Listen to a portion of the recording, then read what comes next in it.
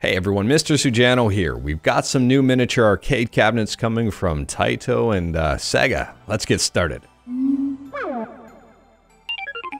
Alright, to kick things off, we're going to start out here with the Taito Egret 2 Mini because we discussed it earlier on this year. Now, if you want to know pretty much everything I know about the Taito Egret 2 Mini, I'll leave a link to that video in the description below. Everything is still relevant, even though the video came out back in June. The only thing that's really changed since that video is the fact that the Taito Egret 2 Mini is no longer a Japan exclusive. It looks like United Games here will be releasing it to Western and European markets. I have no idea how many North American and European versions will be available or what the price is going to be on them, but it does say they will be available starting in 2022. And something else that's interesting here, it says different exclusive editions. So I don't know here, there's a lot I don't know, but I don't know here if this is going to be an actual exclusive unit or if it's just going to be exclusive packaging, kind of like what Limited Run did with that Sega Astro City Mini that was exclusive to them. As a quick refresher here, the Taito Egret 2 Mini has 40 games that are pre-installed on it, and there is a slot here on the side for a micro SD card.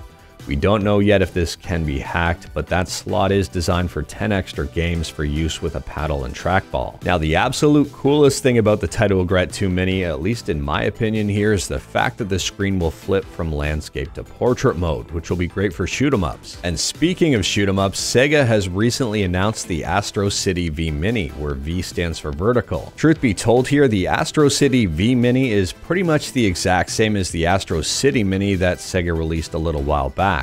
The main difference is that this has a vertical screen instead of a landscape screen, and well, there are different games on this too. As far as I can tell here, the Astro City V Mini will have 22 games in total, including a bunch I have never heard of before.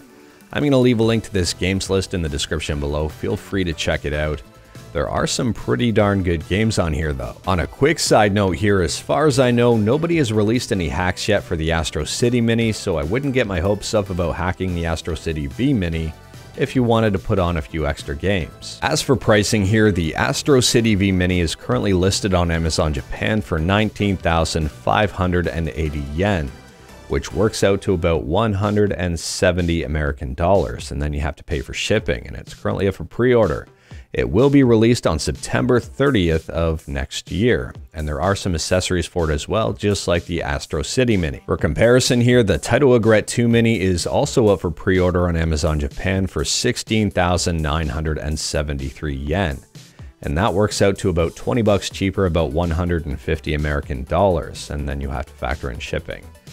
This will be released a little bit earlier on March 2nd, and this is the Japanese release, not the North American and European version release. And yes, just like the Astro City Mini and now the Astro City V Mini, there are a bunch of different accessories you can get for it. At the end of the day here, some people might see these devices as tacky and cheesy, and I can completely understand that, but I see them as pretty darn cool. I'm glad companies are paying attention to older arcade games, and yes, these are probably not the best way to play those old arcade games, but at the same time here, if you're a collector, if you're an enthusiast, well, these might be pretty attractive. If they're sitting on a shelf, they might be a great decoration, a functional decoration. They won't be a cheap decoration, but at the same time, have you seen the price of retro games? Well, these might seem like a bargain in comparison. But anyways, that is all I've got for this video. Let me know your thoughts about the Egret 2 Mini and the Astro City V Mini in the comments below. Are you interested in them? Are you not interested in them? Which one do you prefer out of the two? Are they priced okay or are they too expensive? Let me know in the comments below. If you like this video, leave a like. If you didn't like this video, leave a like. Hit that subscribe button, check out my other videos. Thank you everyone, take care.